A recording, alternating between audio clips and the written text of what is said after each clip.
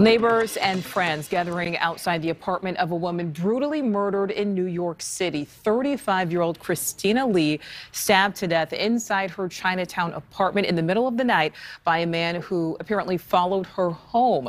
Lee becoming the latest victim in a string of attacks aimed at people of Asian descent. NewsNation's Paul Gerke took a look at their surveillance footage showing the moments leading up to that horrific attack, Paul.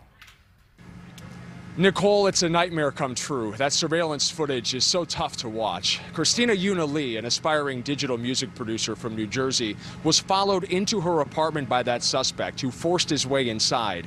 That man was experiencing homelessness and had been arrested multiple times before. He was actually out on supervised release pending 3 open cases. It took a SWAT team almost an hour to get out here and break the door down to get inside, but by then it was too late.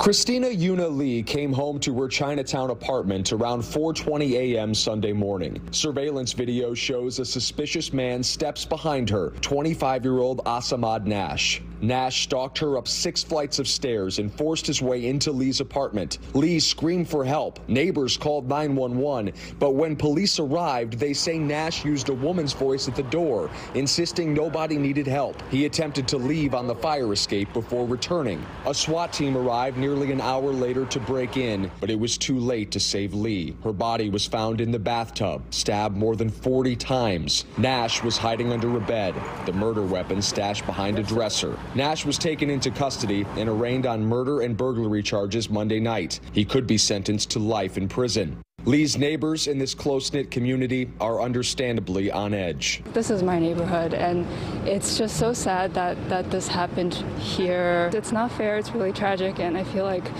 things need to change.